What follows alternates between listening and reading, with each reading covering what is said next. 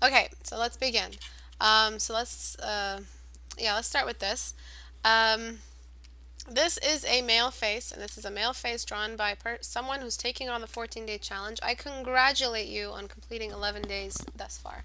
I am very proud of you. That's not easy. I don't even draw 11 days in a row. Not that even means anything. I just mean I don't draw 11 days in a row and I'm a teacher.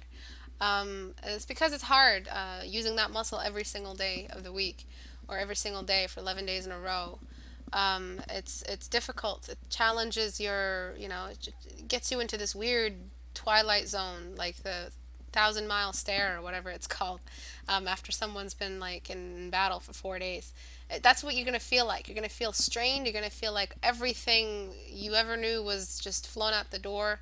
You're repeating the same mistakes you made for the last 10 days, and you're like, holy crap, I am actually staring on the cutting edge of my skill. I am actually looking at my limit. I see a wall ahead of me, and I don't know any more than this wall. That's what the 14-day challenge is all about. That's what it does to you. It puts you in that 1,000 mile stare. It does that thing to you where you question your very soul. It makes you question your role in life.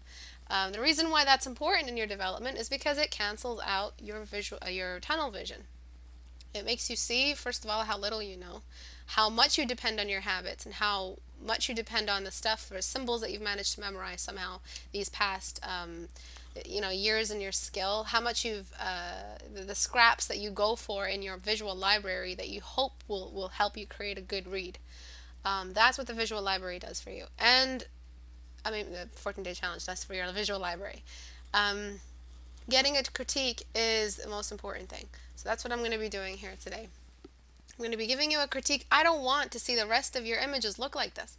This is a beautiful man we're looking at here, but he's got a couple of cartoony influences here that are taking away from the legitimacy is not even the right word. Validities, I don't know what the word is. From the integrity, structural integrity of his male anatomy. Let's just go with that. The size of his eyes, the disproportionateness, the lack of focus in the light source is taking away from the, bear with me, structural integrity of his male face, of the male in his face, meaning that this eye size is working more as a cartoony, sort of like an encore to the cartoony than anything else. So that's what we want to do. We want to cancel out the size of the eyes first and foremost. So I'm going to get on liquify and I'm going to shrink his eyes, and you will see what a hunk he instantly becomes. Got to resize them, but resize them on a smaller brush so that the spherical comes back out. Oopsie. Damn, pen pressure. Remember, it's all about the ogre and the elf. So when we're talking ogre, we want to inverse what the elf symbol is. The elf symbol is a triangle that's upside down. So we want to bring these closer together. This ensures a male face. Nice job on keeping the eyebrows without an eyebrow arch. That really gives a female look, having that extra space under the eyebrow hair, where the eyebrow arch is prominent in the female face. That's very, very dangerous for drawing a male face that you want to look like a badass, you know. This guy is such a hunk. Damn. So what we're going to do, I'm just trying to balance the nose and the lips. When the eyes were very big, it made the other features large as well. That's what happens. Sometimes you make a mistake, and once you fix that mistake, you're like, holy shit, there's a whole chain of mistakes that has been hiding behind these big eyes. These big eyes have been balancing the sizes together. Scale-wise, it's been pretty symmetrical, but the eyes themselves are bad, so they weren't a good gauge for how to measure the features, essentially. So when you fix one thing, you notice 100 other things wrong. And as long as you keep that cascade of issues constantly being fixed, you will eventually reach the point where the image is finished and complete and perfect. So I just want to make it seem like he's looking at something. And the way to do that, the way to make it feel like there's a gaze, is to cross the eyes. Look at him. Ain't he a hunk, guys? Let's take a look at Ellen's matte painting.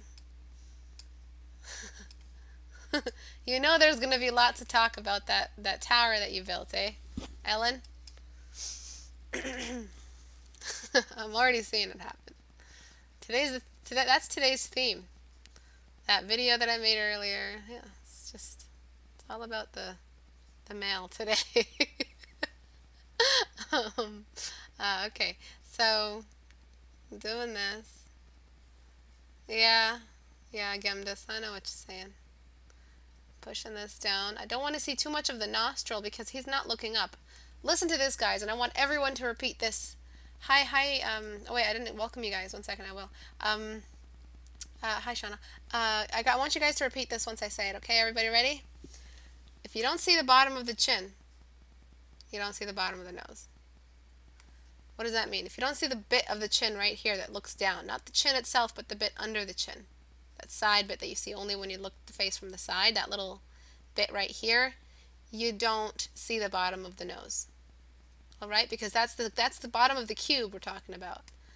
And the cube, as long as there's tiny pieces of tiny cubes attaching on this cube, then you guys will have a consistent perspective happening through all the cubes. What does that mean? Give us a diagram, because we're visual thinkers and you're talking out of your ass.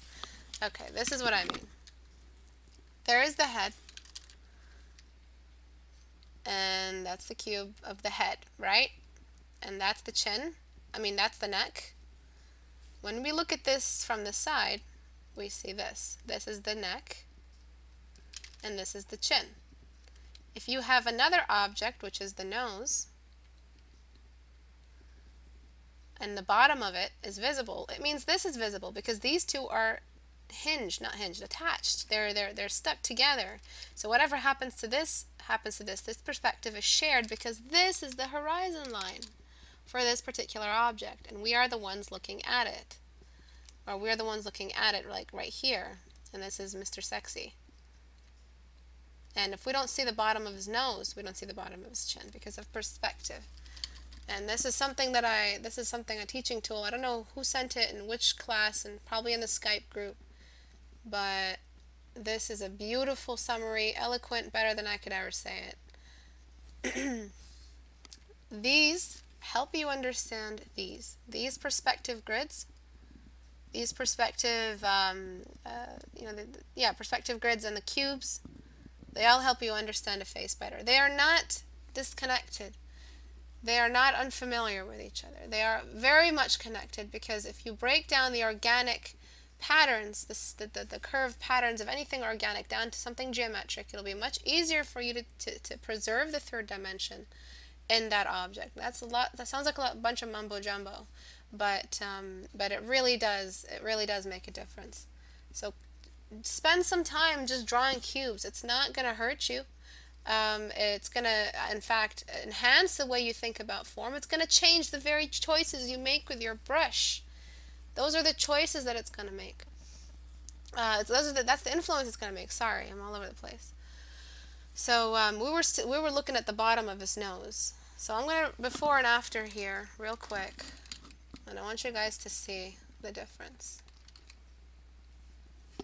Before, after. You are the one that lies close to me.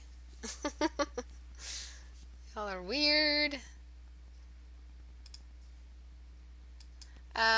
Okay, welcome Wilhelm, Sarah, Chris, Saul, hi Saul, Sacranotia, Poxon, Priscilla Bear, Panda, Nurlo, Mute, Muffin, Mr. Ken, Mimi, Lyle, Doucette, hi Lyle, Jack, Flix, Executable Nugget, Ellen Payne, Cadling, Dr. Gemdis, Decoy Octopus, Cyanide Poisoning, Cafe EY Tinta, Brian Das, Black Oreo Cookie, Bear Armadillo, Bass Animation, hi Shauna, Asma, Arper, Aurelia, Acru. Welcome everyone. That is like from Powerpuff to Human. Have you ever seen that Lady Gaga eye thing that she does?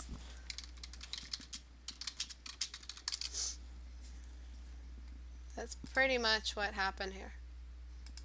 We're kind of getting some of that. God, I'm so happy she's dead in the dust. But that's the only thing that's the equivalent of it in real life is what I'm trying to say. And even that is not something that is familiar to us. It's always uncanny because it's not a familiar proportion. Unfamiliar proportions are automatically uncanny. Everyone write that back to me, including you, Lyle. You're not exempt from this. Stop leaning on your chair and write something down in class. Yeah, I'm sure she's fine. I'm sure she's a nice person. I personally never liked her work. It was random for random's sake. There was no real vision behind it. Or something that I noticed. I mean, maybe I'm being a pompous ass. I'm usually a very pompous ass. I'm sorry, Shauna, that I don't like yoga. Unfamiliar proportions are uncanny. Are automatically uncanny. Yes. Because if we don't see what we see in real life right away, it will bother us. His eyes right now are not small. They're actually pretty average. It's his nose that's a bit wide and his mouth that's a bit bulky. But he still looks like the hottest football player ever seen, right? He's still very handsome. And that's because we've managed to keep the symmetry. We kept the square of his head. We kept all the masculine symbolizers in place. A beautiful chin. Nice job on making the eye, the lip width pretty wide. The nose is the large size as we want with the ogre. So it's the inversion. This is the elf, where the eyes are big. And this is the ogre, where the eyes are smaller. Nose and then mouth. I have a video on this explaining that you don't have to go all the way ogre. You don't have to go full retard in order to get a male. Sometimes you guys just have, sometimes you guys just have to do a little bit of a degree or a hint at the male ogre, at the ogre symbol, and still have a male, as long as you keep the eyebrows thick, keep them away from the arch. Like if you give him these eyebrows, he's going to look like a tranny. If you I don't know, make his lips too dark, he'll look like a female. But as long as if he does look like a pretty boy, there are still pretty boys, men who have normal level testosterone levels, that just have feminine features or very delicate features. And that's fine because you can get away with it. As long as you are hinting toward the ogre, you will still get a masculine character. Let me load this matte painting here. Okay. Unfamiliar portions are usually uncanny. Good job, Lyle. You think just because I'm done with you that you're immune? You'll never escape me. Let's see what everyone's saying. What about eye line and the ears? Yeah, those are completely off. I'll look at those in a second. Basketball racist. I don't know. He doesn't look like an African. And why would I be racist? He looks like that white football player from Remember the Titans, actually. And I can never find those ones. Really? You can't find the ogre and the elf? For reals? Elf.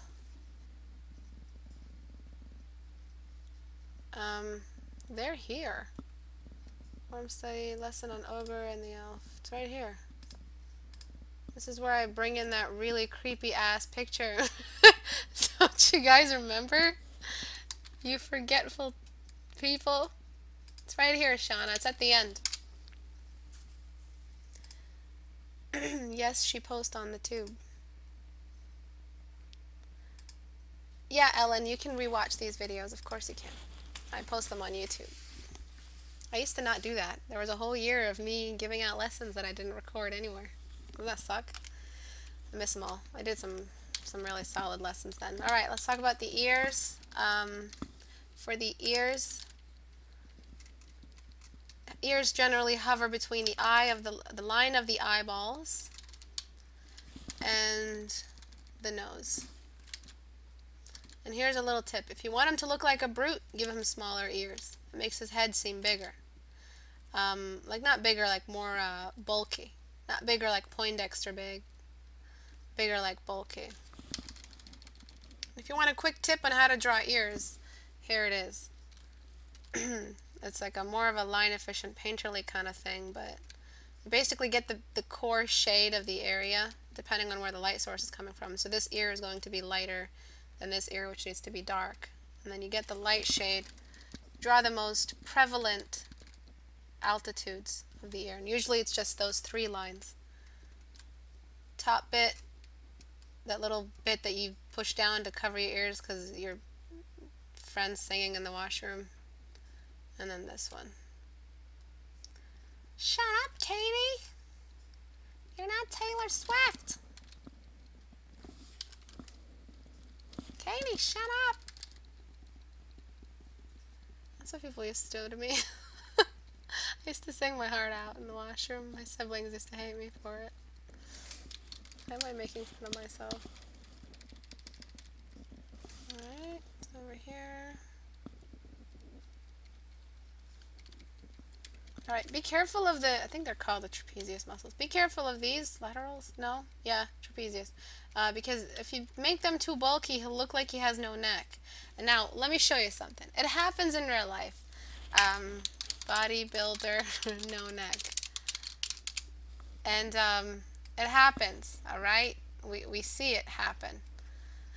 But it doesn't happen naturally, and he really has to like do that in order to get that look.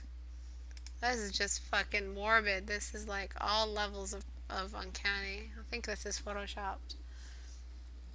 But you really do still have a neck, and only if you're like crazy. Even this guy is fucking like, he got like a tire pump. He just stuck it up his ass and just started pumping. Yeah, whatever. I'm gonna stop joking around. The neck is still there. So just because you want to create a male character, I know that there's a lot of slenderness to the female character. Length of neck is very, very feminine. That's something that I use a lot in my work when I want to stylize. I stylize the neck length on purpose. But it doesn't mean that the male feet form is exempt from the neck length entirely. We still need to see some of that silhouette. Now everyone repeat after me. The silhouette still needs to be human. If you are missing a big part of the human structure, of the structural integrity of the human, you will not have something familiar. The neck, the silhouette, this is what I want you guys to write back to me. The silhouette still needs to be a human silhouette. Gem dislikes my literal and accurate Googles.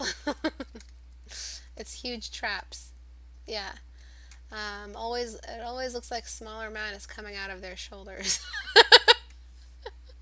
Too much names today. Memes, yeah. Dude look like a sack of bread.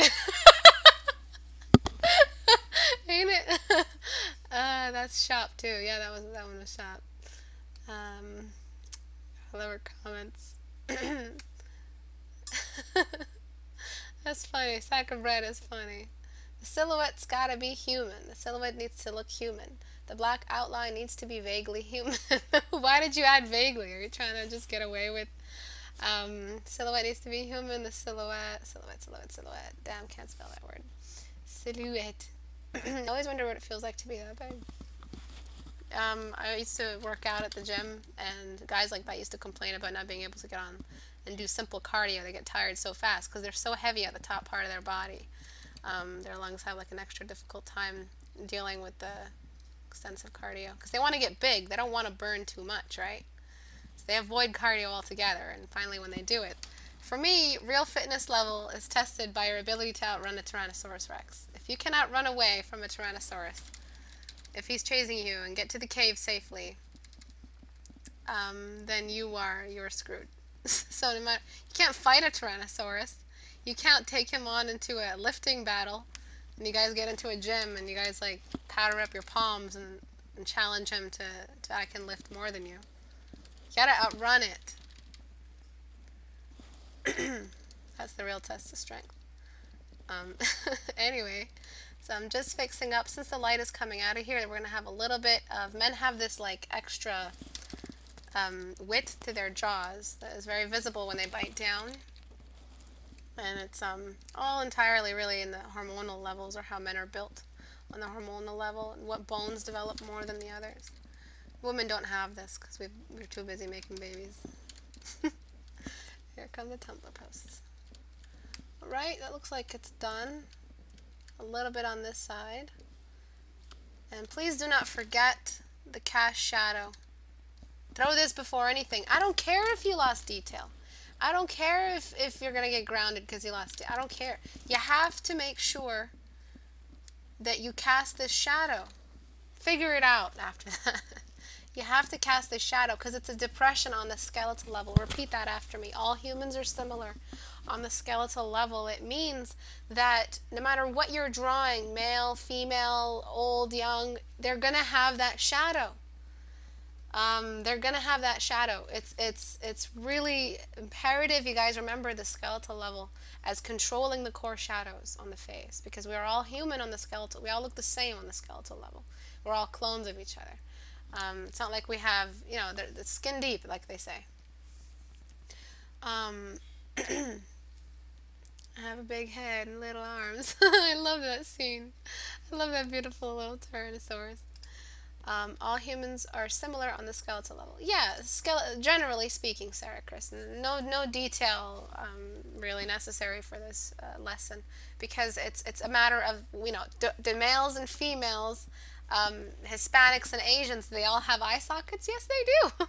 And it casts shadows. Maybe Asian eyes are more hooded and have more fat content than Hispanic eyes, but still, you still need to remember that essential core shadow that casts off the eye socket. So let's take one more before and after. Before, after. So I'm just working with what you gave me. I'm applying the male tropes that I know. I know it looks like a different guy. I know what you might have been going for is that really, I know I've seen a guy that looks just like what you've been drawing. And it's really very cute. So maybe shrinking the eyes a little bit more, not as much as I did. You'll get something out of it. Alright, so real quick, just to spare you, Ellen, I'm just gonna do this. I'm gonna give it something geometric, cause I gotta do it. I gotta before it happens. It's probably already happening as we speak. Don't do it, guys. Wait for me. All right, something a little more geometric.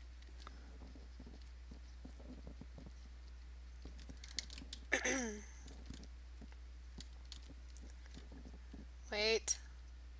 It's just gonna happen, Ellen. I had to do it. All right. Peen, don't do it. Don't do it. Shauna, don't do it. Have you seen female bodybuilders? Testosterone actually turns women into men. The fact that they lose their breasts in favor of pec definition doesn't help. Yes, Arper, I've talked about this in my gender videos. Female transgender people take testosterone for a year and they look nothing alike. Search it up, Arper. Google female transgender testosterone 1 year.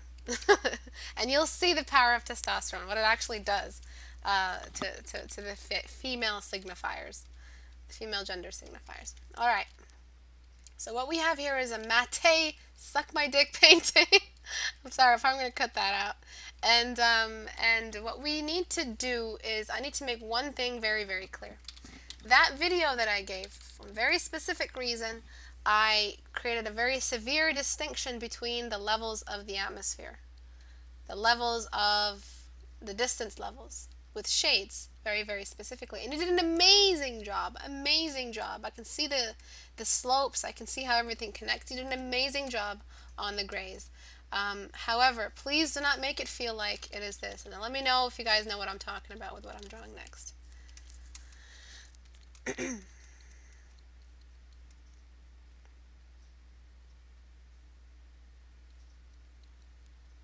What is this? It's not a middle finger.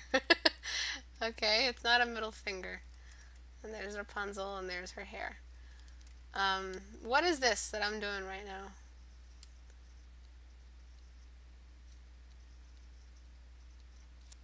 Pop-up book. Excellent. You do not want to make the levels of your atmosphere feel like a pop-up book. This happens when you, I know it's early, and I know it's not done. Believe me, I feel you. But it's a matter of me reminding you that for every shape that ever existed, everyone repeat this back to me and say it back to me. For every shape you're ever going to draw, there is going to be a basic shape that sits underneath it.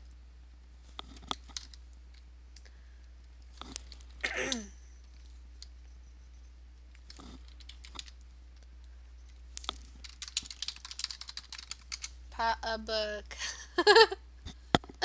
Pa a book.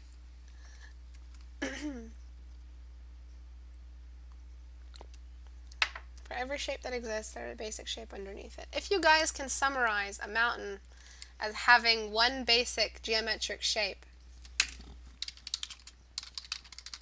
which would it be? Let's take a look at these. Which of these would the mountain be? Would the mountain get?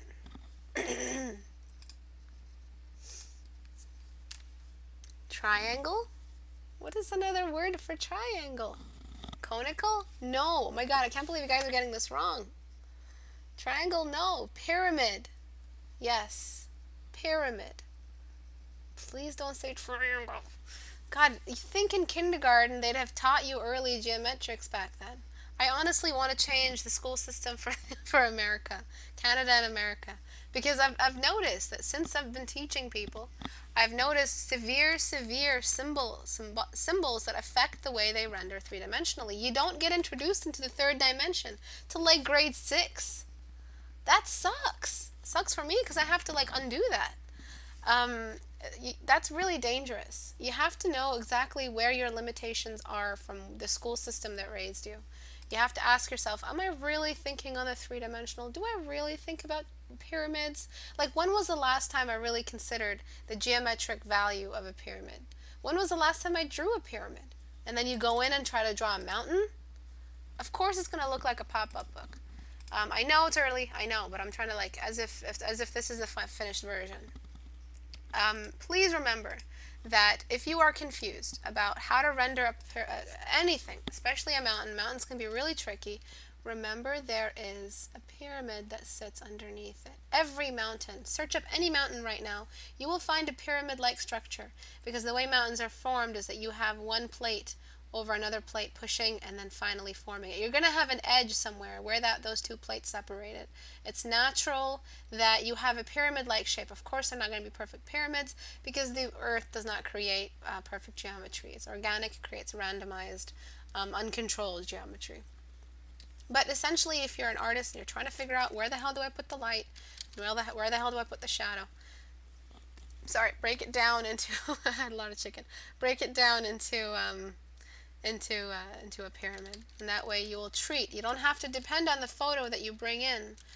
You can treat it as if it was a pyramid early on, so you know which part of the photo to cut out, place over this side of the pyramid, and which part of the photo to cut out, and make sure the grain is traveling across this, because when we're talking pyramid, we're talking about this grain, this grid line, and this grid line. Can someone tell me the importance of these grid lines? What is important of these grid lines? What are they telling us that we don't have? I'm gonna do an example for you here to hint the answer. What do grid lines give us? Trap education. Never thought of it like that. Fantastic. I don't think of it like that. I didn't think of it like very soft rock will become a cone more due to erosion, but you have to break it down into the coarse shape because you want to get that delicate little edge that isn't there when you have a cone. You're drawing a cone, you're setting yourself up for failure. There's no such thing as cone. Not everything is Ice King's castle. It's not a cone. Volcanic mountain will be cone-like. There is a very severe little bit of shading that I need to see in order to make sure that you guys are at least thinking on the three-dimensional level. So there is a pyramid that I want you guys to record today, not a cone. I know that there are massive amounts of varieties in the world, but we're not talking about that. We're talking about a very basic technique. Perspective and subdivided coordinates. No. Perspective. No. It's not perspective. It is a cause of perspective, but what are those grains telling us? What are these telling us? That when you bring in your photo, let's say you got a photo, this is a Matte painting, you bring in your photo, you lay it over here. What do these do to help you when laying it over? I said it already, I just want you guys to catch it. I think it's easier to get a cone if you start with a pyramid. Symmetry? No. No, not symmetry. F. You get an F, Ellen. You get an F for effort. Geology is not so straightforward, is all. I know, but we're not talking geology. We're just talking about the basics of setting up your composition. Volume? No. form. Yeah, it comes out of form. Everything does. Keep thinking deep. I'm not going to help you guys. I really want you guys to figure this out. I said it too. What do these grid lines that are locatable in your photograph? These grid lines, these patterns, these delicate little lines. What do they do? Depth, form, damn, texture, depth. I really don't want to help you guys. I really want you guys to get this. No, not depth. Height. No. Steps to Egypt mummies. Yes. Yes, it's the steps to Egypt mummies. Z-axis, light and shadow. The display on the z-axis. No. No. Sadist. Yes. I am sadistic. Like see you guys suffer. Contour shape. Ooh, Lyle. Go on, Lyle. Tell me more. What do you mean by contour shape? When you bring in two textures, you found two photos for your matte painting, right?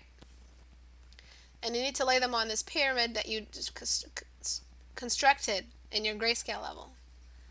When you are painting, you are missing what? I gave you a clue, and I just gave you another clue. When you're painting, when you're rendering, you miss what? What's left that tells you that this is an actual pyramid that isn't completely painted in? You don't see the bottom of this pyramid. It's covered with trees or other rocks. What creates the distinction of either side? Can I get a vowel? Let's see. Can I give you a vowel? No, I can't. Vanishing point. I forgot what your question is. Think 3D. Shape. Shows the shape of the object. Yes, Lyle. Can you elaborate on that a little bit? Can anyone take a hint from that and go with it? This one was one. Is it a one-word answer? Has perspective been mentioned? Yes. They indicate edges. Excellent. The edge shows the shape of the object. The contour shapes are dependent on this grain. So whenever you do matte paintings, the best piece of advice I can give you is it's easy to set up your grayscales. It's easy to tell, okay, this is background, this is middle ground, this is foreground. It's easy to do that. The hard part is bringing the photos in and making it work. That's the real bitch. And you have to remember the pyramid, the sphere, the square, and every single thing you've prepared. Because matte painting can be done on the 3D level, where they bring in real 3D meshes for landscapes, and they have to set up the photograph on that. It's easy because they have the z-axis. They have access to it. We don't have the z-axis. All we have is our imagination and the power of friendship. You have to make sure that you don't forget about these grid lines. That the grid lines, yes, they are dependent on perspective. Perspective was there, but it's the edge that needs to be preserved. So your mountain looks like a real mountain instead of a pop-up book. And that's my biggest critique here. I'm not going to talk about color or grain or texture. I'm not grain texture. I'm not going to talk about design. I'm not going to be able to talk about architecture today for you. That's a lot. That's a buttload of scientific, technical stuff I won't be able to cover. But if I can give you one thing in this short amount of time we have, it's please do not make your landscapes look like pop-up books. Mine looked like a pop-up book because it wasn't done. And this is the bit that I needed to add to that beautiful video of mine that got all that heat lately. When you do matte paintings, please do not forget the fact that you need to work in 3D shapes on your grayscale level. Space and form, light, planes, direction of lines, plummet line, boo, light, as in Catherine fan art, edge, as I'm drawing Catherine fan art.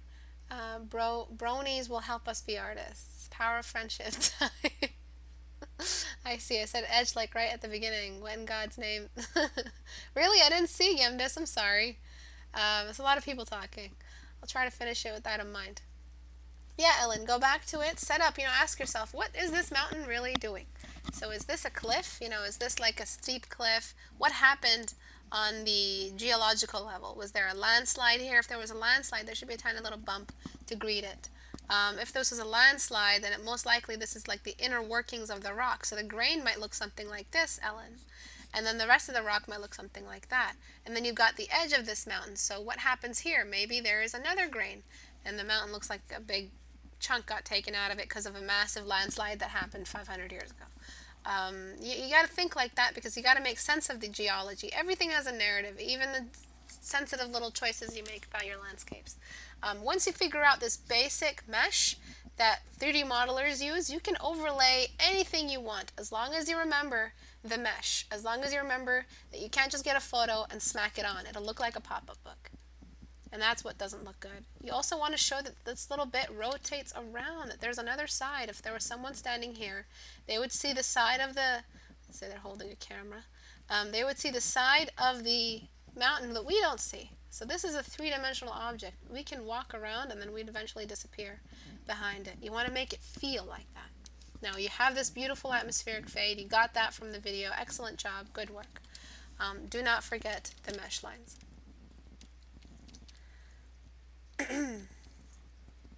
Okay. Any questions at all? I hear friendship is magic.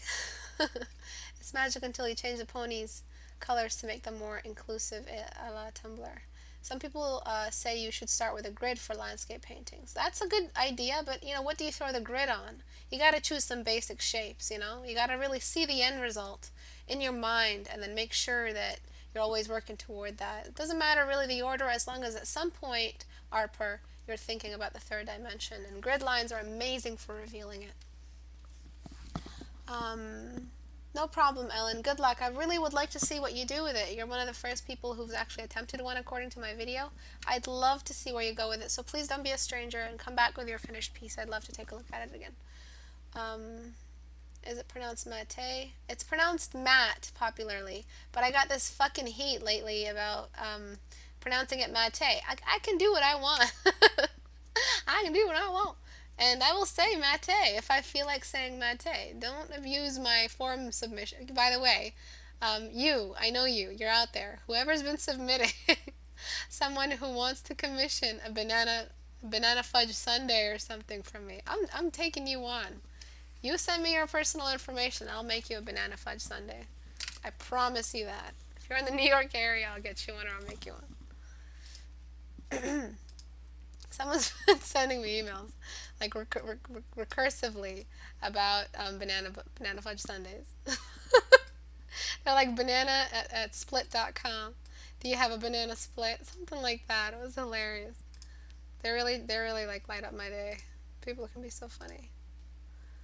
It's a honey badger. Honey badger don't give a shit. I will, and this was such an inspiration to keep working on it. Yeah, push yourself, and if it doesn't get finished, at least you tried, and that's something that not a lot of people can say about landscapes. Landscape is one of those things everyone dreads and knows. It's like I'm sorry, I'm gonna say it. It's like your mother's funeral. You know you're gonna one day either die before your mother or have to go to your mother's funeral. And that, it's not even funny. What the fuck's wrong with me? But that's what landscape feels like to me. I was like, fuck, one day I'm gonna have to deal with one of those, and I don't want to, and it's scary, and makes me feel sad. But it's you're taking it on. Damn, I'm so morbid. Halloween's over. I have no more excuses. It's like aluminum, really. Let's be honest. What's like aluminum? Feng Zhu is in love with landscapes. Yeah, sometimes different people have lean towards something that they've done for a long time. And faces, it's weird for me to find people who don't do faces as much as I do. And then for them, it's weird for them to find people who do faces and not do landscapes. So it's about how you really raised yourself as an artist and how you grew. Okay, bye guys.